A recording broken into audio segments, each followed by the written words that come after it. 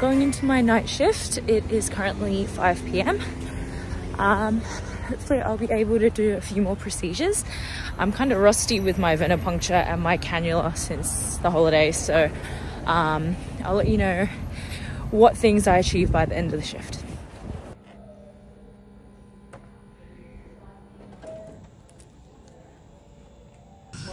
Hi Anne. So Anne, would you like to share one fact you learned during this shift? Lactate indicates ischemia. In where specifically? GIT. Woo! High five!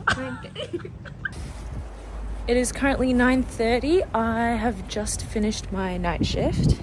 My doctor was awesome today. He asked me a lot of relevant questions, which prompted me to really use some of my own knowledge and got me to understand a bit more about what happens if we take biochemistry and small cellular level concepts into clinical presentations. An interesting patient that I saw was a patient with epigastric right upper quadrant pain.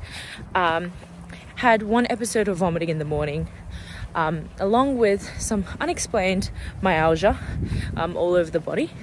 Interesting thing was that after taking medical history, we realized that she had her gallbladder removed, which means automatically that it can't be cholecystitis, because the definition of cholecystitis is inflammation of the gallbladder.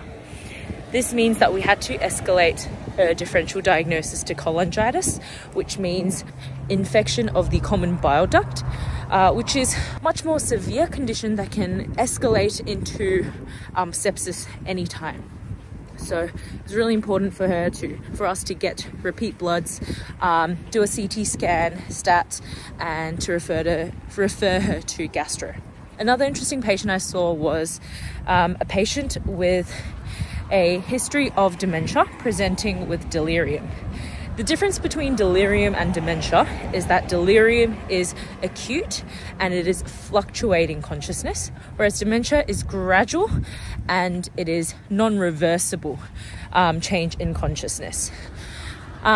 This patient had a frontotemporal dementia, which usually comes with symptoms of aphasia, meaning that he can't really understand and comprehend what other people are saying. As a result, it was a bit hard to get a formal history from him. Now, the patient presented with multiple trauma injuries, with head strike, ecchymosis all over his face, and multiple scratches on his arms, which made us promptly order a CT brain, C-spine and facial bones, along with chest x-ray to see if infection, especially chest infection, was the cause, as well as a full ward test to see if a UTI could have been the cause of an infection, considering he presented with a 38-degree temperature. Okay, so I'm at my car now, so I'm going to end here, but it was a really, really good night shift. I've got one more week of ED left, which is kind of really sad, but I'm going to make the most of it and update you guys soon. Thank you.